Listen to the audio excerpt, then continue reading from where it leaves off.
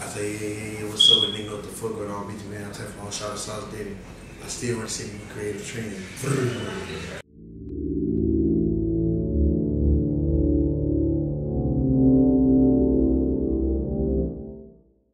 What's up, people? I'm Ace Bug. I go by Mr. Nobody. You don't know me, get to know me. I want to thank everybody who's been tuned in watching Creative Trends. I got a PSA, public service announcement. Everybody who's subscribed to the channel, I need you to make sure you subscribe and hit the notification bell. We were on our grind, hustling hard, going stupid before the notification bell was a thing. So I need you to make sure you hit the notification bell. Make sure you go comment. Give us some input, man. Let us know what you think. Tell us who you want to see us interview, and we're gonna get at you. All right, so let's get back into this. We're gonna go to the beefs, the whole little beef thing. First of all, the first beef I actually saw was the one with you and was it Cinematic or who was that said that they gave you some money and was on the internet basically trying to explain your situation and what y'all got going on about the little paper or whatever, them bailing your brother out or whatever. Was that Dale? I don't know. That was Dale. That was Dale. He said.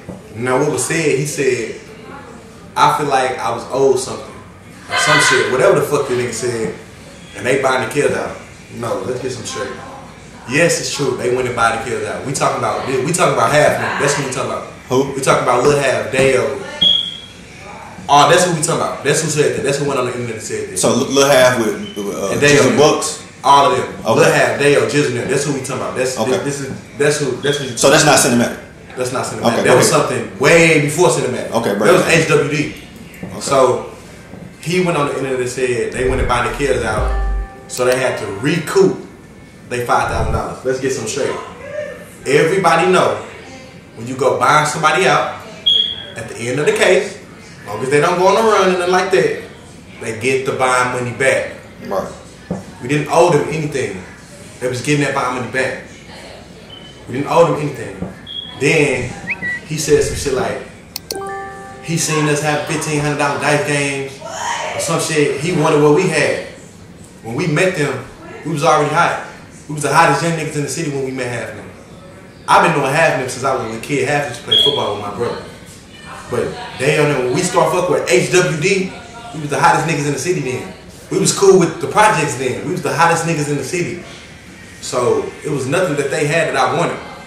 He said some shit like, they offered us they did offer us a contract. Once again, Kel signed, I didn't. I didn't sign because it's like, if I'm finna sign, when I finally do put my ink on some paper, I put my ink on some paper to where I never have to work in the streets again. Okay. So how much would it take to get to sign Benji Bam to sign today? Today? Yeah, today, right now at this moment. $1 million? I need $1 million. I know I'm worth $1 million. So that's a meal with your publishing? Or that's just a meal straight out? How? Straight out. I need $1 million.